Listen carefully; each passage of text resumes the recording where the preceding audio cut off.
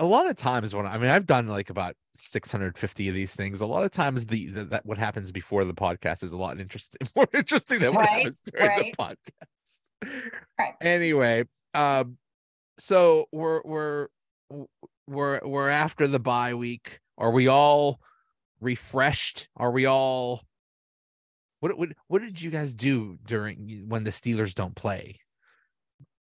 Do you watch other football? Do you live a normal life? Yeah. I watched other football and didn't stress. Do you know what I mean? And that's kind of nice. It feels almost like a little mini vacation. Mm-hmm. Yeah, it's interesting how much more productive I am when there's not Steelers football on. I still watch the other games, but I tell you, not as intense. Well, I spend the day before like obsessing, then the day of the game obsessing and watching, and then the day after lately like mourning the loss, you know what I mean, and being mad and taking notes for the podcast and stuff like that. So without any of that to do, I was like, wow, look at all this free time I have. Watching a Steeler game is so emotionally draining for just all those reasons that you said. It is. No matter what, you get fired up.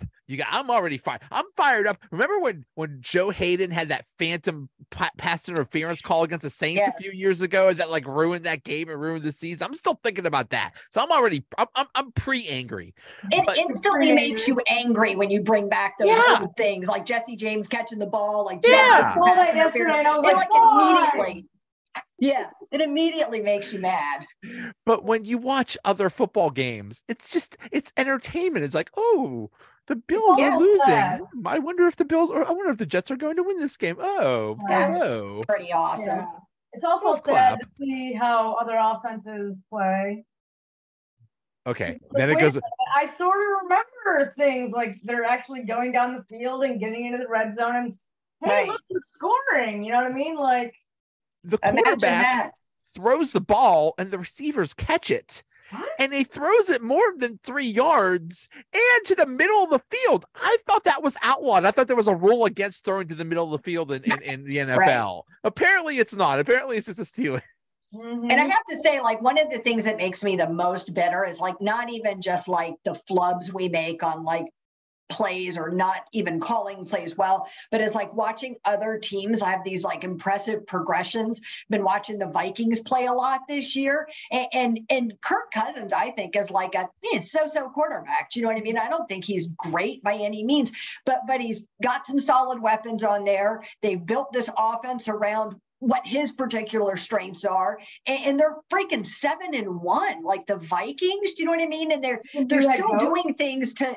Yeah, they're still doing things to like constantly improve, like the trade they got a new tight end because their tight end was kind of crappy, and you know what I mean? And like immediately the kid made like an impact. And so like you watch these other teams that like even at 7-1, they're still like improving every week. And I wished I felt like we were doing that. Like it takes the sting out of the rebuild or whatever you want to call it if you feel like you're at least making steps forward every week. But I don't feel like we're there. Like stupid penalties still. Like week 8, you know what I mean?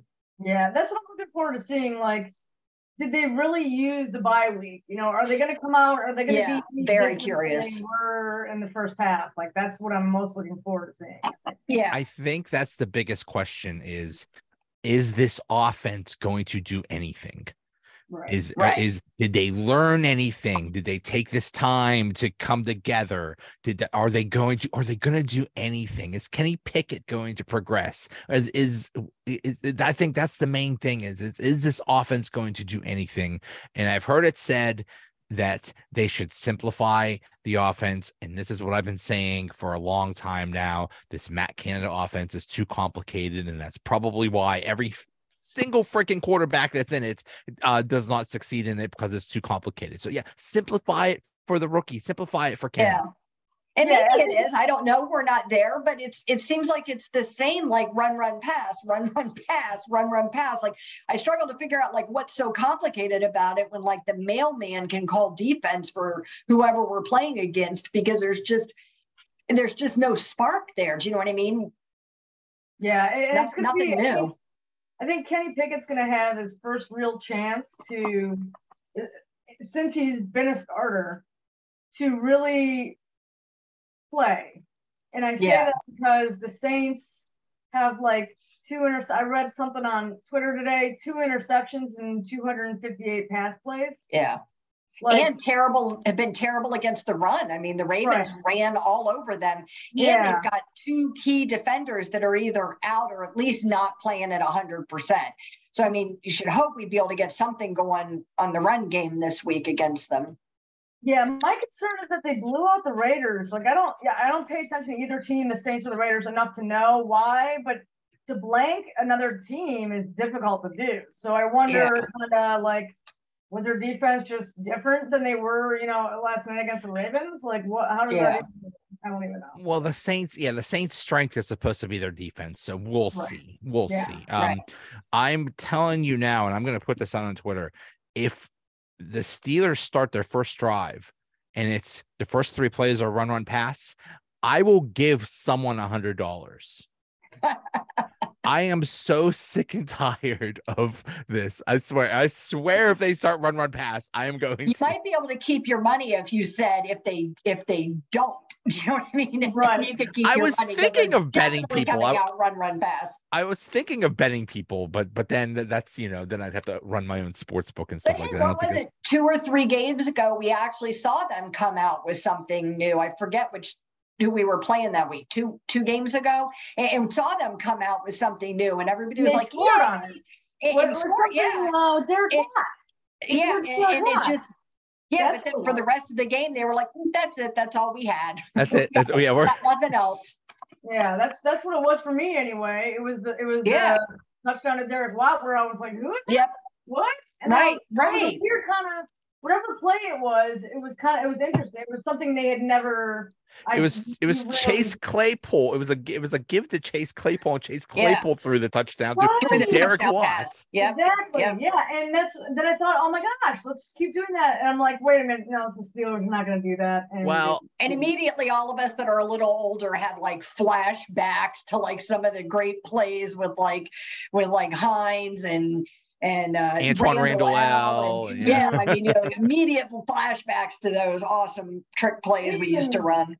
They even talked about one of the commentators had mentioned how Steven Sims he was saying, or it reminded him of Antoine Randall because of his kind of his shiftiness or his ability to do all kinds of different things, and so we'll see. I like that kid. That's why they traded Chase Claypool, because he was becoming a better quarterback than Kenny Pickett, and you can't have that. You can't have that conflict, so that you have to get rid of him. Yeah. No, I mean, I got a team of writers. They're in the other room. They're feeding me lines. Pittsburgh was trying to avoid the quarterback controversy in the middle of the season. Yeah. But speaking of Chase Claypool, so they traded him. They traded him and what?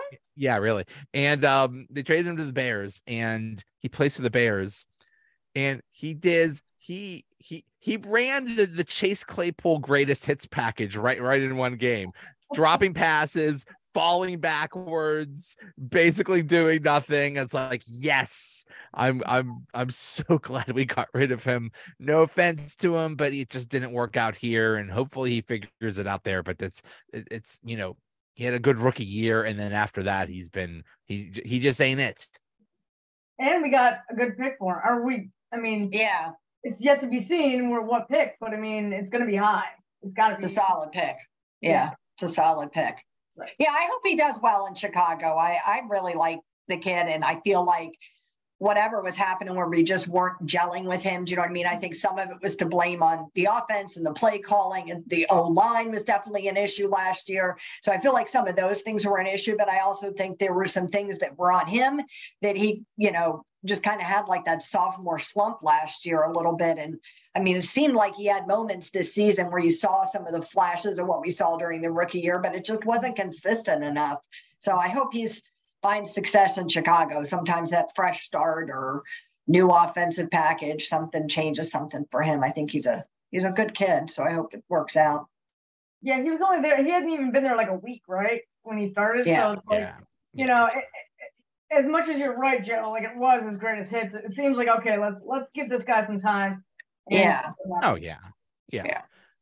Yeah. I mean, Chicago's coming into their own a little bit. That's another team that's like improving each week. Do you know what I mean? As the season goes on. And on our podcast last week, we had a guy on who does an NFL podcast who's a Bears fan. And so we were talking about some of this stuff a lot and how they've really invested themselves in this huge rebuild and just said, like, we're giving up on 2022 and we're dumping everything into this rebuild. They're going to have like over $100 million in cap space for next season, which is incredible. Well, the main thing they wanted was just to see Justin Fields progress. Yeah. And he has. And so it's so encouraging because now we're seeing it with Kenny Pickett, the struggling, just like Justin Fields did in his first year and even somewhat this year. But now he's starting to figure it out and he's starting to do his thing. It's just so common. I don't understand like all the people that are really freaking out about Pickett. Like it's way too soon to be freaking out. Do you know what I mean? It's so common for these young kids to struggle like this. You got to give them a little bit of time. Yeah.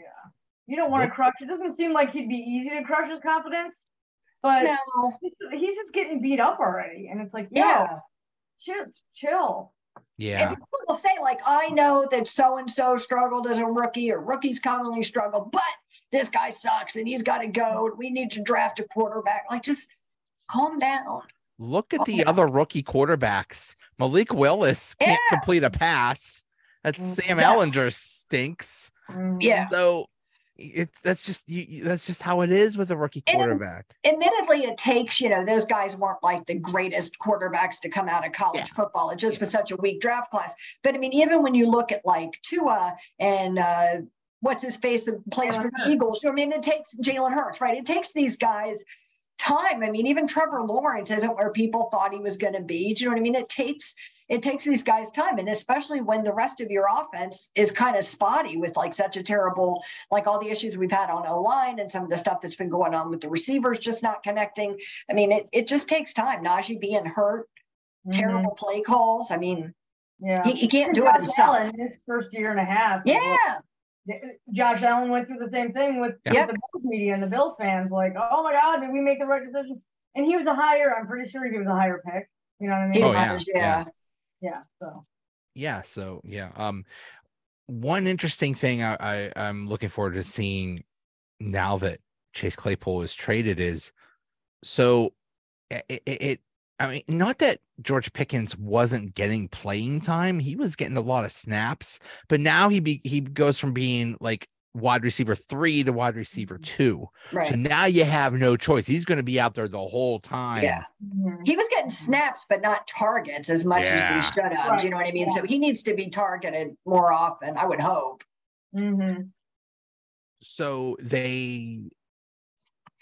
it sounds like Sims is going to get, is going to be the slot receiver and stuff. It's like, okay. We'll see. That's interesting. We'll see if that develops into something. Right. Yeah, we haven't really had the opportunity to evaluate him in that role yet. Do you know what I mean? But he's done some good things on special teams. So I feel like there's at least optimism. And that's pretty much what he did in Washington, right? Or no? Yeah. I'm not sure. But Washington also like horribly misused him. Do you know what I mean? He just wasn't. Washington misuses everybody. Yeah. Players, employees, everybody. They just hard to compare anybody to time played in Washington. Yeah. And just I mean, we just got to see some progress with this offense. Can the running game get going? Can they get some passing going? We just want to see progress at this point. Yeah. I keep seeing people on Twitter saying that, like, forget your low draft pick Steelers fans. They're going to go on a tear after the bye week and almost win out the rest of the season. Do you guys think that that's like actually possible? I mean, I know anything's possible, but what do you think about the likelihood of that? They have 4 divisional opponents in the final half of the last 9 games, and that's rough, including the Browns with Deshaun Watson back. Yeah. So it'll be interesting. So I guess Steven Sims, not to change the subject again, but he played in the slot 610 in Washington.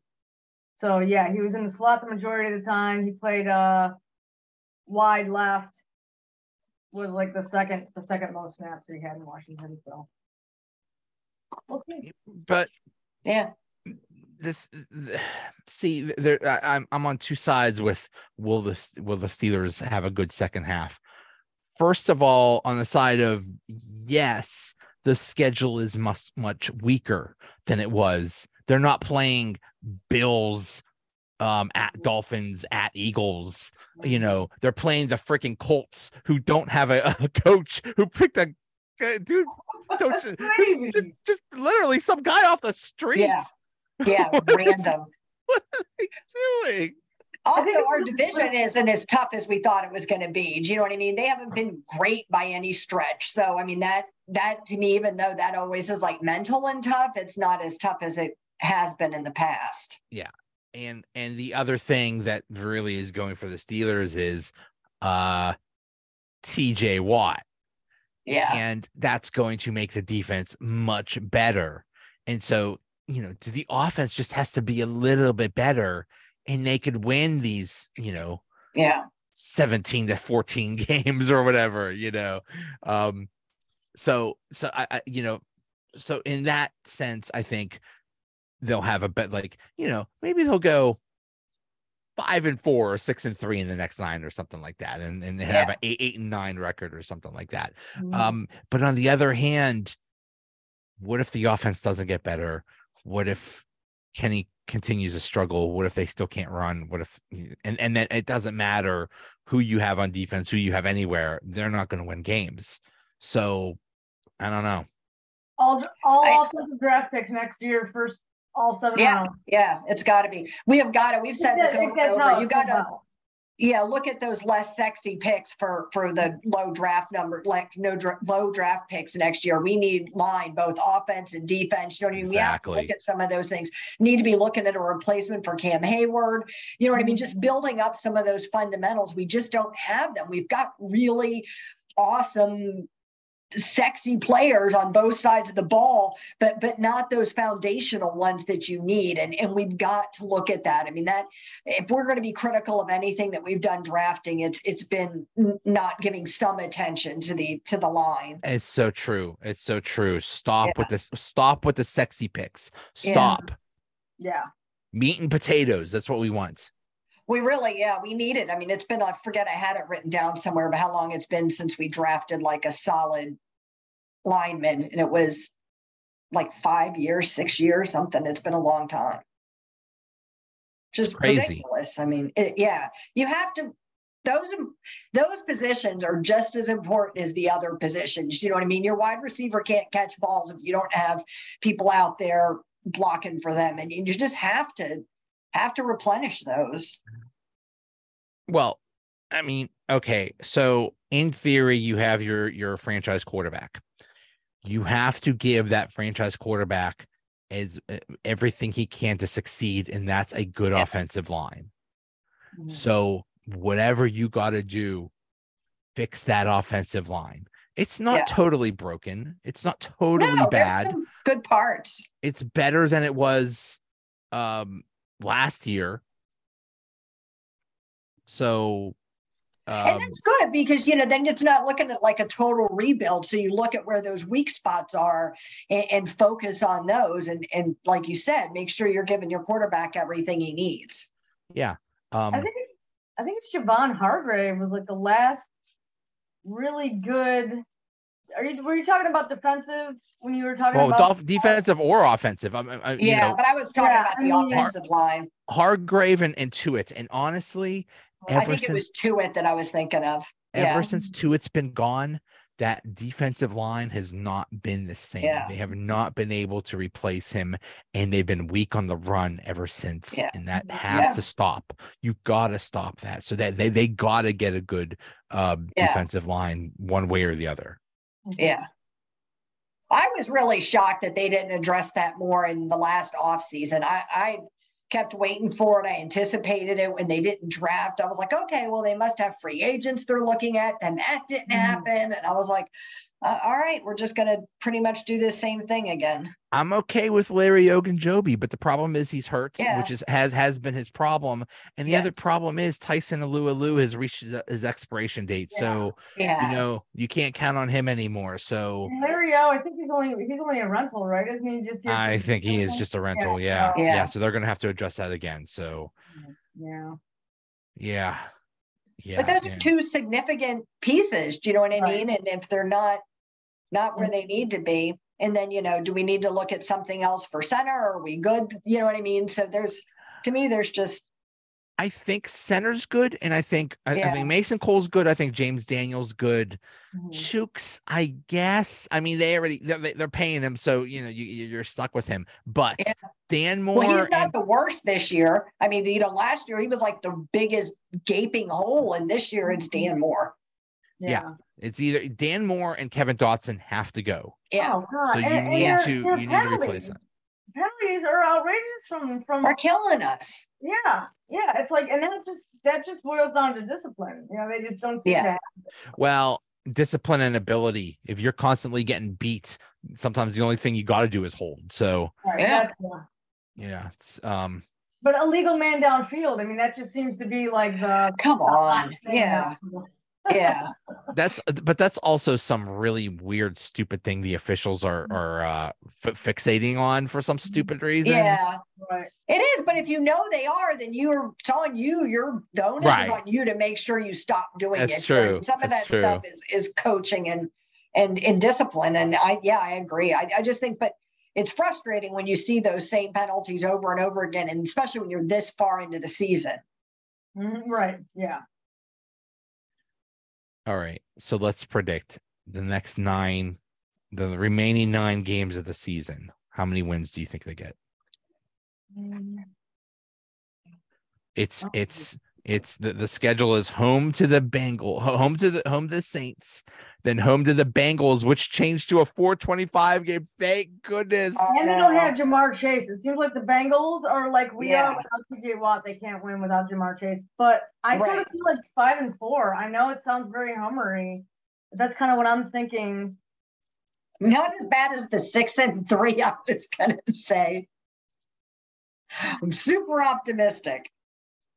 Hey, remember when we started before the season, our predictions, we were all guessing like 12, 13, 14 wins. I know. I think we've got a real shot to win at the Saints. I think we've got a real shot to win at the Bengals. I think we've got a shot against the Colts and the Falcons. I mean, that's 4 right there.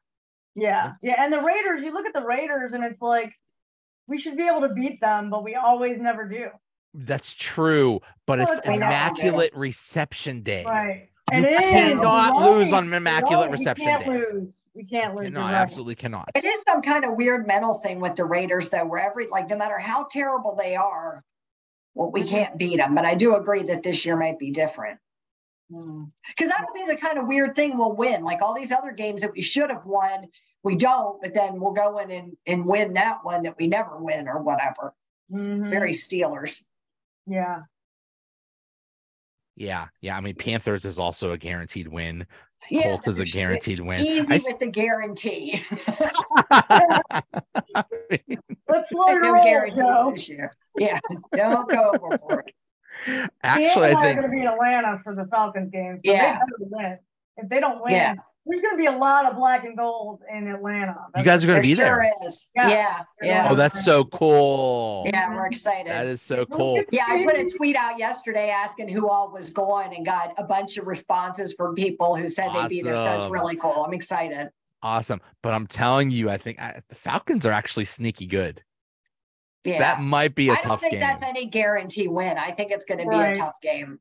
Yeah. But I'm excited that they flex the Bengals game because, I'm old and I can't go to bed at, I can't sleep after games. And I want to, it's so, those games are just so, those 8:30 games are so hard. Oh, they take me forever to calm down.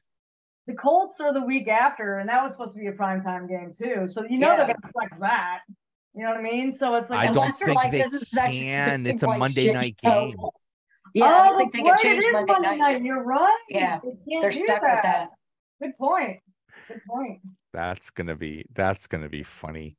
Yeah, all of America is just gonna be like, oh my God, really? This is the Monday night game? This is what we're stuck watching. Hey, I respect the Colts because they're all about the tank. They're not, they're not mixed. They're not hiding it. They're basically saying we're tanking. Yeah. We got a dude that barely has heard of football, and we're bringing him as the coach. Yeah, well, I guess he is like a pro. He is like a Hall of Fame center, so I won't say that. But you know, coach. That's not the same as coaching, though. No, which is crazy. I mean, it's like saying the new coach of the Pittsburgh Steelers is Marquise Pouncey or something like that. It's right, or Ben Roethlisberger. Right. There are fans that want that, which is bizarre to me that they should hire Ben as the new offensive coordinator. I'm like, just because somebody played doesn't mean they're a good coach. Like, I mean, I'd like it better than Matt Canada. Don't get me wrong. Be willing to give it a shot, but good players make lousy coaches. A lot of times it's true. A lot of people are saying Peyton Manning should be the coach of the Colts or the offensive coordinator or something like that. It's like, okay, yeah, he's smart, but the problem with good players is they're good players. Look at the players on the team and say, why can't you be as good as me? Like, because we're not. That's why. I think they also look from their position a lot too. And then it's hard to see from like the full balcony of like everybody else's, do you know what I mean? To see the big picture. I don't know. To me, the really successful NFL coaches are never the guys that were like the best quarterback 12 seasons ago or whatever. Do you know what I mean? They might have played, but you don't see a whole lot of them that had like tons of professional success and then coach. Bill Cowher was not a Pro Bowl linebacker, so no. Exactly. It's the scrubs. And that's usually the scrubs make the best coaches because they had to work hard to get to where they were and be smart and work hard. Yeah. They didn't have their natural given ability. They just had to figure it out. So that's and such a love of the game, like so much passion for the game to just be like a student of football. Yeah. And another thing is to be a coach in any NFL coach, you basically have to dedicate like all of your life to it. Like you have no spare time. You're doing something 24/7. Does Ben or Peyton Manning, who's made like $250 million, you think they want to, sleep in the office because they're working the whole time? It's like, screw that. I'll go play golf. Right. Well, Ben made it pretty clear by the end of his career, like he wasn't spending any more time doing any extra crap than he had to do. Do you know what I mean? He's like, look, I've been here this long. I'm plug and play. I'm not coming in for anything extra. He took Wednesdays off. He just every Wednesday. What are you going to say? I mean, go ahead. You're Ben Roethlisberger, Okay. Allison, what was your prediction for? Oh yeah, you said 5-4. Yeah. Okay. I think I'm gonna go 5-4 too. So we'll see. Yeah, but I mean, our predictions mean nothing because, like I said, back in September, we were so young and naive and thought they would win 12, 13, 14 games. And well, sometimes you feel like the beginning of the season gives you this like feeling for how the rest of the season is going to progress, or you're seeing something for how the rest of the season is going to progress. But this has felt so disorganized and chaotic, not even just like straight trash. Like there's been moments of brilliance. There's been moments where you get your hopes up. Do you know what I mean? It makes it hard to feel like, oh, we're just going to tank for the rest of the season, or to feel like we're going to have like a really strong finish. What is the biggest factor in the Steelers being having a crappy record so far? Was it TJ Watt being hurt, or is it, I don't want to blame everything on Matt Canada, but just the offense in general stinking? Which was the bigger factor? I think it's the offense. I think it was Watt because they were causing a lot of chaos. They were wreaking havoc when he was there. Not just him, but like everybody around him, including Minka. I mean, I sort of feel like the secondary seems not as good since he left. You know what I mean? So I think Minka's hurt. They were really. I think so. Oh, that's right. He was out for a couple games, wasn't he, or a game or something like that? I think he was out. I think he was out one game. Yeah. And like you keep hearing sometimes on the injury report that he has like a knee issue. So I think he's right, not yeah. at 100% because Yeah. like Minka at 100% would not have allowed like that one play against the Bills and that what AJ Brown did to him. He would not have allowed that if he was at 100%. Makes sense. Yeah, we were getting takeaways when Watt was around and the defense was and the secondary was healthier. So I feel like they were some of the reason why we have such a high points per game. And I'd say high because it's very low, but the defense was responsible for a lot of those points early on in the season. So yeah, misleading. And remember, they easily could have beat New England. That was Gunnar Olszewski giving away the game on a muff punt. They could have beat the Browns. Yeah, it was a 12-point game, but it was close the whole way. They should have beat the Jets, and they could have and should have beat the Dolphins. So we're talking about a 5-3 team or a 4-4 team instead of a 2-6 team, and then we're having a completely different discussion totally different. about can we win the division, can we make the playoffs, can we? And now we're talking about draft position. Right. Yeah. To me, I think it's a real 50-50 split. Like there's been games that you've watched, like the Miami game, where our defense failed to capitalize on things that would have won us the game. Those interceptions, had they had those interceptions. So I think there's but then by that same token, when the defense has done well, like even in that Bengals game, we won, but our offense struggled to take advantage of anything that the defense handed us. You know what I mean? They got an interception, they cause a fumble, and then we go 3 and out once we get the ball. So it feels hard to place the blame on like either side completely, because I think they both have culpability. And I was kind of riding like the offense. This is all offensive issues, because I felt like we had our defense at times playing really well. But like during that Miami game, I was like, yeah, they're not without Watt. I mean, they're really struggling. Yeah. We will see. I was after the Eagles game, I was pretty depressed. Like, do I even want to watch the rest of this? And it's like, now I'm excited. I want to see what happens one way or the other. I want to see how this all turns out. So hey, and if it's a failure and they don't win games, that's good too. Get better draft position. And they're going to learn hopefully from it in the offseason. Yeah. If they continue to lose, you would hope that they the minute the season is over, they're turning off Matt Canada's security card, and they already have his stuff like in a box. Like, please get out of here. Just go. They better not even let him ride like the bus back to the facility after the game. He can Uber back to his car. Exactly. Uber. Just here's the street. Good luck. Just go. Get out. I certainly hope so. I certainly hope so, because even if we split the remaining games and do okay, like that's just not good enough. It's just not good enough. Something's got to give. And I still feel like even if they do better in the second half of the season, and I still feel like if Matt Canada comes back next year, all hell is going to break loose. Oh yeah. Oh, people are going to go nuts. I mean, they're nuts that he's back after the bye. Yeah. See, there was no chance of it's like, whoa, they should fire him at the bye week or something like that. They don't do that. They're not going to do that. But okay, after the season's over, I don't care how many. I don't care if he has a 100-year contract. Do you get rid of him right now? Yeah. Bye. Oh, adios, bro. Yeah. There should be some kind of clause in their contracts, like if you suck as badly as he does, then they can let you out of it. Because otherwise, like you just sit there and maybe he's just happy to collect a paycheck for 2 or 3 years, and then he's gonna ride off into the sunset with his money. He's not worried about it. He's investing. That's what he's doing up in the booth, is investing his paychecks so that he has something to live off of for the rest of his life. He's probably really stupid, invest him in Bitcoin or something like that, or some.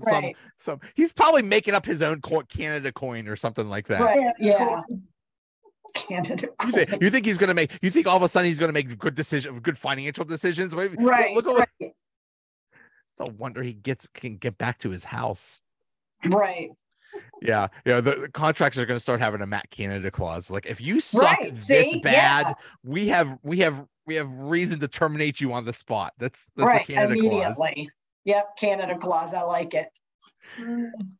I'm mad at payroll. I'm mad at payroll for paying him. They should Yeah. they should stop giving him checks, and the IT department for not changing his password. I'm mad. I'm mad at the Steelers organization. Yeah. Hey, if you burn the French fries at McDonald's every week and every day when you go to make fries, you burn the French fries, eventually you get fired. They try to remediate you once or twice, and then they let you go. You don't last. I mean, he's burning something more important than the French fries. They need to write him up. They need. Yeah. He needs to get written up. Detention for you, Matt Canada. Right. Off you go. Corporate retraining, and then he has to go. You have to write on the board 100 times. I will not suck. I will not suck. I will not suck. I will not do run pass at the beginning of every drive. Yes. I will develop new plays. Yeah. The middle of the field is a thing. Right. That's what he was doing during his bye week. Yeah. All right. Well, this has been fun. It has. Always. We'll see how I'm excited now. I'm excited how the season's gonna go. So we'll see. 5-4. All right. Let's see you guys. Bye. All right. Bye.